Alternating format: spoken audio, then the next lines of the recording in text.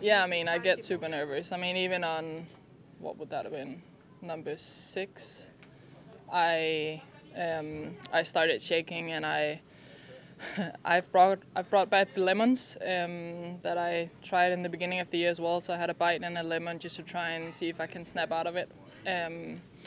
So I had a bite there, and then after 10 holes as well, I had a bite and a lemon.